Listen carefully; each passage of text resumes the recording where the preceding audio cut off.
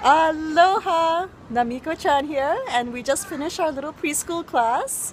Today our inspiration is Ellsworth Kelly, especially his repeated patterns of beautiful shapes. So we did repeated patterns. Have a look.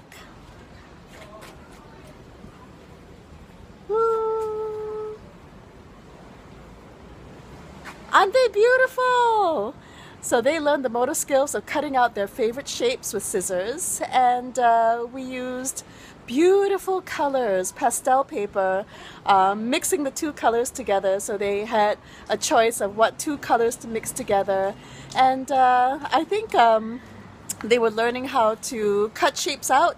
They were learning how to arrange them in a repeated pattern, and they were learning how to select two colors that would go together very well. And I think they did a great job, and they had a lot of fun making the repeated patterns. And we could use this as Easter egg designs because it's Easter soon.